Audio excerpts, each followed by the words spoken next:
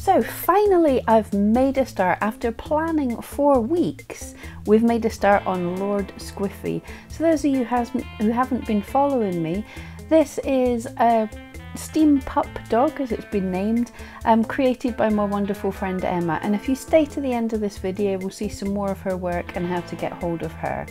But when I saw this steampup dog, when I saw Lord Squiffy, I just immediately had to make him. So I asked for permission and she's totally happy for me to make the dog. So here is the first stage of this. We're doing his fuzzy bits. We'll get onto the steampup bits of him. And I get asked quite a lot how to make a dog armature just from a picture. So I thought this was a good way to show it. And basically, it's just about the same way as my large dog armature. So I'll put links, in fact I'll put this all in a playlist with the other videos I've made for how I make these armatures. And what I'm doing, so the picture isn't quite side on, so I'm approximating how long I want the body to be, but I'm making this armature with 2 strips of wire, and the first strip becomes the head and the front legs, and then the second strip comes on.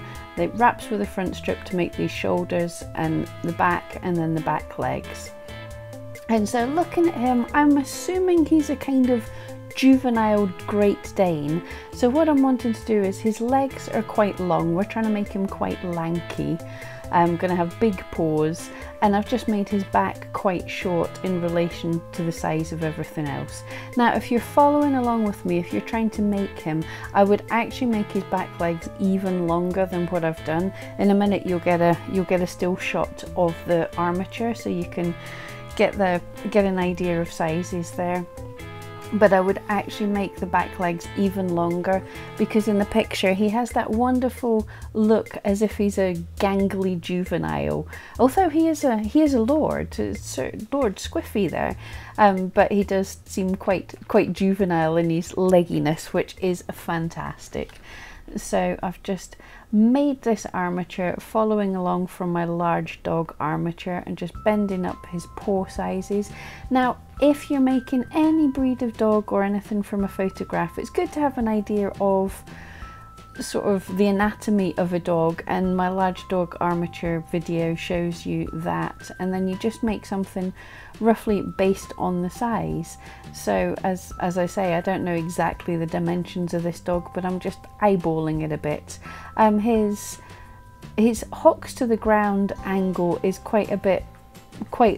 his hocks are quite well let down, as I believe they call it in dog showing terms. So that's the top half of his legs quite long, and the bend for his hocks quite low down. And then I'm just wrapping a tail onto him, just wrapping it around the body a few times, and using my needle nose pliers to make sure it's really nice and tight, tucked up against the back of his legs. So it's round the body and then round the legs a couple of times, just to give a nice firm tail. And here we go. If you want to have a pause of the video, if you're following along just now, we're just about to get a good shot of the armature so you can get an idea of the dimensions, but mainly just eyeball it. Long legs, a short body, and that'll give you something reasonably good. And if you're making him, just try and make those back legs just a tiny bit longer, and I would have been happier with that. And the next stage, as always, is wrapping. Now I've gone for charcoal tops in this case to wrap him, and the reason for that, well, I haven't found a really good dark core wool, so I'm just going with, I'm afraid, merino tops, just to be in the right colour. And I've gone for charcoal so I can do black bits later and hopefully they'll show up. So you just want to wind this onto the armature and keep your roving, keep your tops flat like a ribbon as you're winding, and try and wind it as reasonably tight as you can go. I kind of anchor it at the top at the body and then wind down to the paws, and I'm winding a couple of times over the paws just because I want them bigger. We're going to come back and do more there. So here's another close up of this. It's anchored on at the top of his body and trying to keep the roving nice and flat like a ribbon, and winding neatly, trying not to have too many bunches up or anything, and not pulling too tight else you'll kind of bend the wire, but just trying to wrap around a few times and you tack it on with your felting needle. We'll come back, we'll do loads of felting later. So you want to do the 3 other legs with this, and then for the front left leg, I'm not going all the way down to the foot, because in the drawing he's an amputee. He has a peg leg here, so I'm just going maybe about 3/4 of the way down the leg, because I know as I felt that's going to contract up the wire a little bit. Now this is a bit of a risk. I've tested baking the polymer clay in the oven with a felted piece, so hopefully this will work out. I'm going to sculpt on him afterwards once I've made the felt dog. And now I'm just going over the legs, just thickening them up with a little bit of roving, and we're going to butch up his body. So what I tend to do is think of muscles or bony areas, like here in the chest. I've rolled out just a piece of fleece to make a chest, so it's a bit butcher, and then I'm taking some roving and wrapping it over the chest. This holds it in place a bit easier. We are going to felt it, but it makes life easier. And it's kind of like a skin, if you think of bones and organs and then skin. So I cover over what I've just done. This makes it easier to smooth later when I'm felting as well. I'm giving a few winds over the tummy as well. I always make them too skinny, and although this guy is quite skinny, I'm still adding a little bit of bulk round his tummy area, but more at the chest, because dogs obviously have a bit more bulk at their chest. It's where their ribs are and their heart and all that good stuff. And I'm just taking, again, you just take little strips of fleece to bulk out areas, to smooth over areas, and it's going to be 2 to 3 times bigger. Even if you wrap quite tightly, it'll be 2 to 3 times bigger than how it's going to be when you felt it down. Now we're making the thigh muscles, again with just a little roll of fleece that I just felt onto the front of his legs. So you want it to be sort of thicker in the middle and thinner at either end, and just felt it on in front of the leg bone here. And then again, I'm going to wrap it with a small amount of fleece. This helps smooth out that edge and hold it in place. Don't wrap too tightly, else you'll deform. We want a flat thigh that kind of curves out the way rather than get thick all over the place. So you're wanting to keep that edge, that extra lump that you put on, you just want it to keep it pointing forwards. It's easier to do the legs when you can separate them from the body in this undignified position. And then again, wrapping a little more around the belly. Really, I'm just getting paranoid about this belly area because I always make them way too skinny. And a little bit extra in a figure 8 around the tops of his legs, just ties everything together, ties the body and the legs together, and gives a little bit more beef to his bum. And then after a good hour or 2 felting to smooth up, this is the kind of shape you're aiming for with him. There's still a lot of work to do here, but we've got the basic shape of a leggy dog with 3 legs, and the excess wire is going to be used for holding the clay on when we get to that bit later.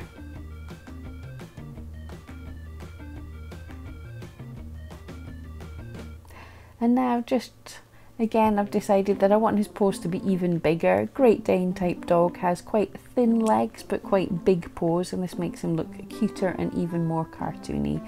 So just taking equal sized little pinches of fluff and felting them on to make a kind of bowl shape really. Want it to be a little more bulk at the top and then wrap it around a little underneath so that it stays kind of smooth.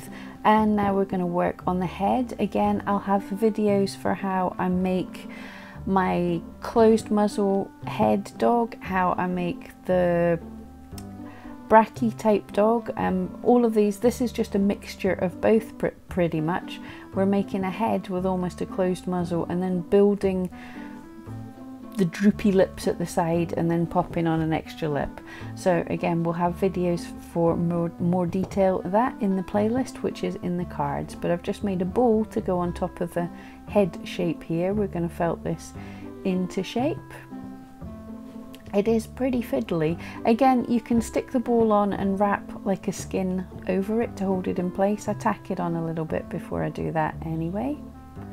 And yeah, they go through ugly phases. People kind of give up when they get to a phase like this. They go, oh, it looks terrible, it's never going to look right. But if you felt and felt some more and felt again, and just keep the needle moving in the direction you want the surface to be, then you're going to get what you're looking for. And I'm wrapping on a little more to get a bit more bulk on the nose, starting to maybe make it a little bit longer. Now again, I would have probably made the mouth a little bit longer than how I've ended up with, but he's going to be holding a hat in his mouth, so I just wanted to make it a little bit shorter for strength. From all the fancy bits you see, I'm actually felting a couple of hours just sitting, putting a movie on, sit in front of the telly and felt away. So this is what you're seeing here. I make up the basic shapes and then just sit down, spend a good while. This dog, to the stage I've got to at the end of this film, took around 3 days to get to this stage. So there's no rushing. You start working on a structure and then sit back and felt it till it's nice and smooth until you get to a strange bit like this. And now I just bulk up the neck with a couple of wraps around there, and I'm making his mouth just by, to this center nose piece that I've made, I'm just adding 2 lumps of fleece that are going to be almost kind of C shapes of fleece. And you just see I'm felting them in, trying to have them hanging down from either side of the mouth, just rather like what the dog's mouth is pretty much. And just really careful felting in between. Here's just a closer look of this, keeping an idea of the shape of the dog's mouth that you want. So if there's a bit where you don't want it to be, felt more in that area, move the fibres a bit, squeeze it between your fingers and carefully felt between your fingers, just keeping in mind that final shape that you want until you get something a bit like this. Off camera I also felted an ear, which is just a big triangle. I could have actually made it even bigger, but this is the size I ended up with. So a nice big, not too thick triangle, and felt it till it's really firm, and then we're felting it onto the top of the head. He only has the one fuzzy ear. He's going to get a prosthetic ear later. I'm looking forward to seeing how that works out. So tacking this to the top of his head. This is kind of fiddly to get it set, but just hold it as best you can between your fingers and felt down really carefully. And then his ears folded over, so once it's firmly in place, felt it over, bend it over, and then felt in that direction. This was ridiculously fiddly to try and get a shot to show you what I'm doing, but I just hold it in the shape that I want it to be, and then felt along that line so it starts to hold, felt along the bend, at the top of the bend, around the sides of it, just felt everywhere along that bend, and then it starts to hold its shape. And we're just going to make his lower lip just by making a long C shape.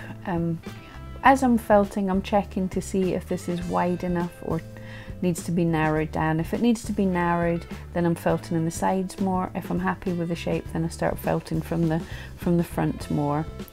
And while we're at it, we'll just make his single eyeball as well. So this is a hump shape. This is a semicircle.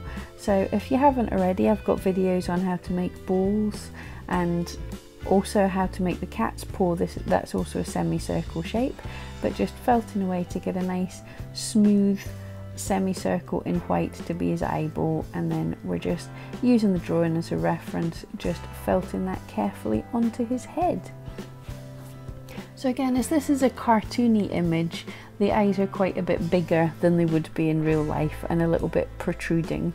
This is great fun that I'm able to add a little cartoony element rather than trying to make it a realistic dog.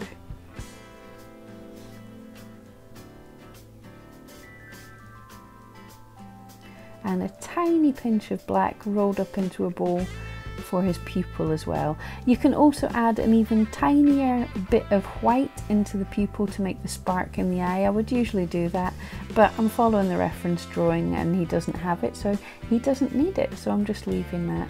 He is in the image, as you can see, looking down, so I'm working on that. He looks hilariously like some kind of strange alien just now, but I'm sure once all the other pieces are completed, he'll look far better.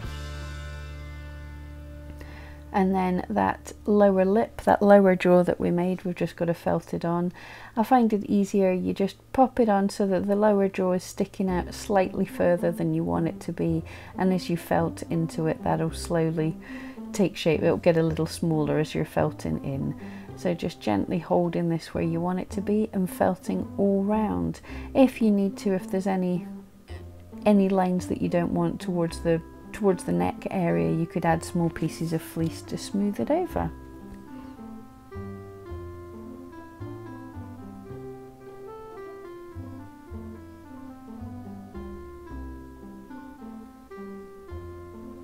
Remember, and keep your piece moving at all times, in all directions. Don't just stab in one area because that'll make a dent. And now, the reason I went for the charcoal fibres was so that hopefully some black would show up. It doesn't show up greatly on camera, but it does in real life. You can just see the difference. This is a pinch of jet black fibres. This is carded black merino, and I'm just shaping it into a nose. Again, quite a large nose for this dog. It's quite cartoony, and I'm making a kind of elongated triangle shape. So the top of his nose is going to be the longer end of the triangle, and to a rough rounded point at the bottom. And just, it's easier to spend a fair bit of time felting this reasonably firm, not all the way firm, but you get the shape off the body, because we want the nose, we don't want to smooth it out this time. We do want lines, we do want to see where the join of this is. If you put it on when it was too soft, then they would blend into one. So popping the nose on where noses should be, and I think you can just about see that the black is slightly more black than the charcoal, but in real life that shows up just a touch better as well. And making sure to felt from the nose into the muzzle of the dog, not having the needle pop out on the charcoal at all. Anytime there's a different coloured small area like this, if the needle popped out when I was felting it on, then we would have tiny pieces of the black showing through the charcoal, and we don't want that. So any fibres from the actual black are going into the main body of the piece rather than poking out to the outside. And you can just about get a glimpse of that triangle shape I was talking about. And because we're going by the cartoon image, nosies can be a bit wet and a bit shiny, so I'm adding a tiny glint of white onto his nose as well, just to add that shine. It's a little bit fiddly. It's super important here to make sure that I get all the stray fibres tucked into the white and none of them showing up on the nose or on the face of the dog. That's one little one you can see there that's just going to need a trim. But overall, nearly got that sorted, and you can either felt them in or trim any extras that are really doing your head in. I had to tuck his tail in at this point. It will come back later, but it was doing my head in when I was trying to felt on the desk. It was scraping on the desk. So here is Em's wonderful steam pups. Here's the other dogs as well. She also has some merch if you're interested at all. And here is where you can get her stuff. So thank you so much for joining me, and I'll see you next time for what else I do with this dog.